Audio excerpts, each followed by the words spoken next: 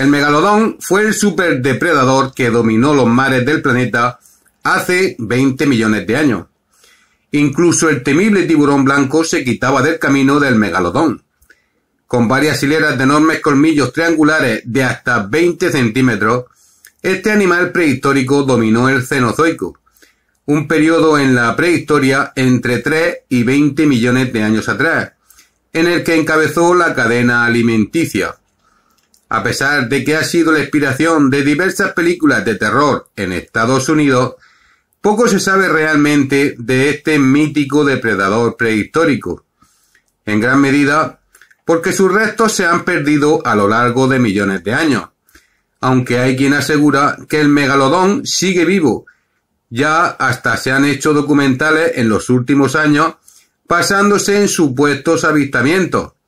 A partir de algunas vértebras que se han encontrado, biólogos marinos aseguran que su cuerpo estaba hecho a base de cartílago, que se descompone fácilmente en las profundidades marinas. A diferencia de otros animales en la prehistoria, no existe una referencia del tamaño promedio de este tiburón. Solo los colmillos gigantes se han conservado.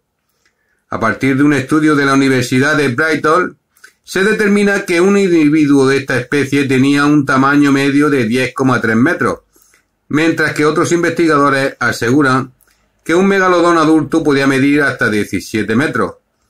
Esto es el doble que una orca. Algunos científicos piensan que el megalodón se extinguió por los cambios en las temperaturas del mar. Otros, sin embargo, sostienen que el megalodón se quedó sin comida porque otro tiburón se la quitó.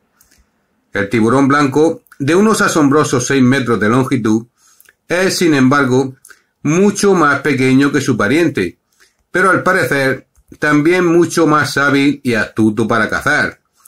Los tiburones blancos empezaron a alimentarse de los mismos animales que durante milenios fueron víctimas del mítico depredador prehistórico. El tiburón blanco se mantiene hasta la actualidad como uno de los depredadores más feroces en los mares del planeta.